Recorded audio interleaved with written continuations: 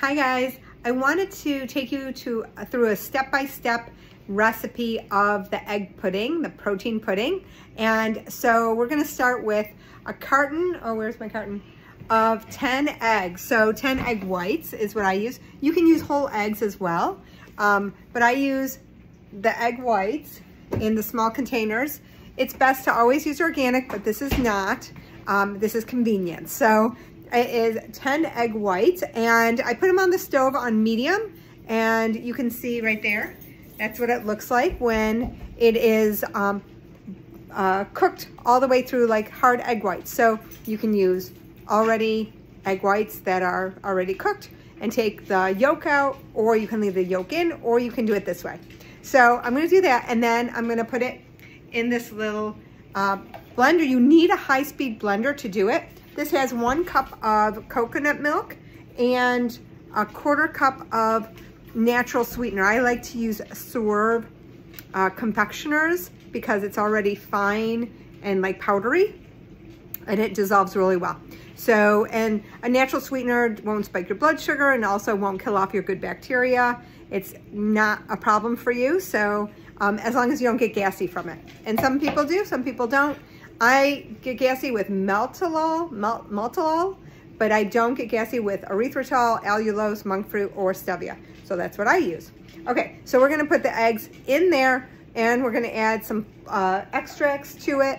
I'm gonna add a vanilla extract and a caramel extract. Usually I do chocolate, but we're not doing chocolate on the cleanse, so we're gonna try it. And then I'll be back and I'll show you what it looks like. Okay, now that we have our 10 egg whites, our 1/4 cup of sweetener, our 1 cup of coconut or almond milk or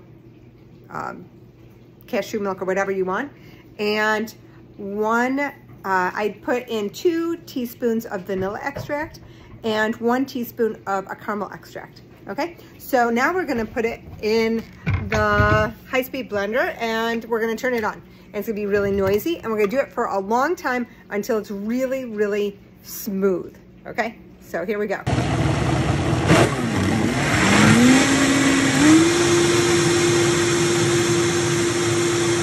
Okay, this is what it looks like when we pull it out, and see how bubbly it is, but look how thick it is. And this is where you try it. Either add more sweetener or more extract, or see how it goes. So you decide what works for you. Okay, so now that we're done, and this is what it looks like, we're gonna refrigerate it overnight. And the longer that you refrigerate it, the less, if it has any egg taste at all or smell at all, it's gonna disappear the longer you refrigerate it. And you should eat it within 4 days. But it is amazing protein to add, and it's easy. It's like a great dessert. You can add it to other recipes. We're gonna add it to a special recipe later on in the week, or maybe at the end of the cleanse.